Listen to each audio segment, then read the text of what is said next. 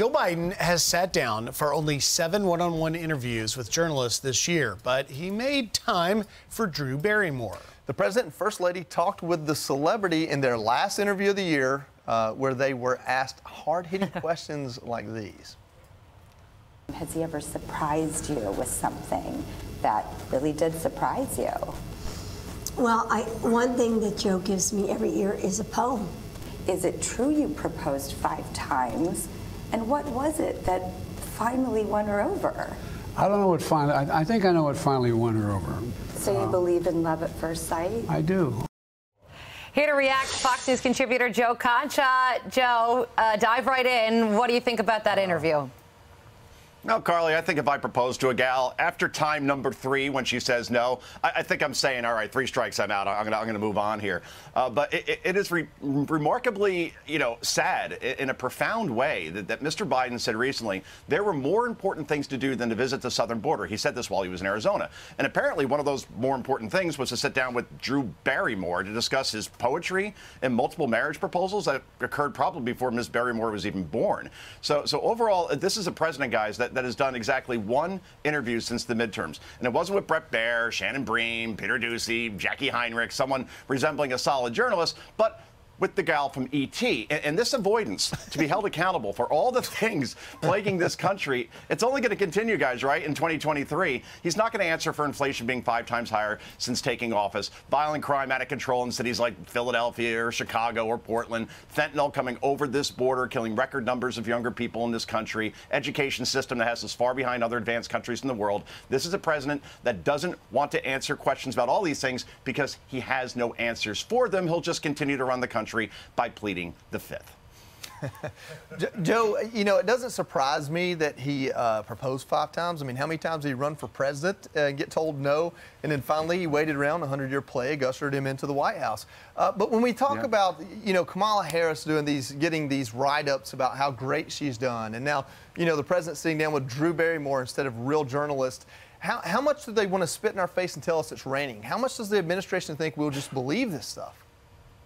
It's a great point about the running for president part, Joey. I believe he ran 3 times, and 1 time was in 1988, right? So we're talking 35 years ago. But yeah, that's the thing, right? It is spitting in the face and saying that it is raining, because here we have Kamala Harris, for example, who's never held a press conference while she's been vice president. Mike Pence held multiple press conferences. Joe Biden has held, I think it was 5 solo press conferences this year. You want to put that in context? Donald Trump held 35 press conferences in his final year, right? So, yeah, as far as accessibility, there is none with this president, with this vice president, and we'll continue to see it in 2023, and even when they run for president again, if that is the ticket in 2024, because I guess it worked for him the first time. Joe, so you talked about those journalists, and Peter Doocy is getting us more news than anyone in the entire room. That's why when he asks questions and he can get the president to talk, all the other journalists follow his lead many times because he simply doesn't want to talk to us. So I want to step back, though, from a communication standpoint. The White House spends time thinking about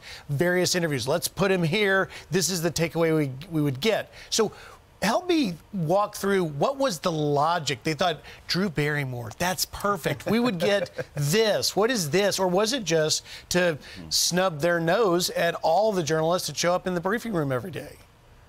I think the thought process was, where can we get a softball interview? And then somebody like Ron Klain, the chief of staff, stepped in and said, no, I don't even want softball at this point. I want T-ball with a beach ball on the tee. What is the easiest possible interview we can do?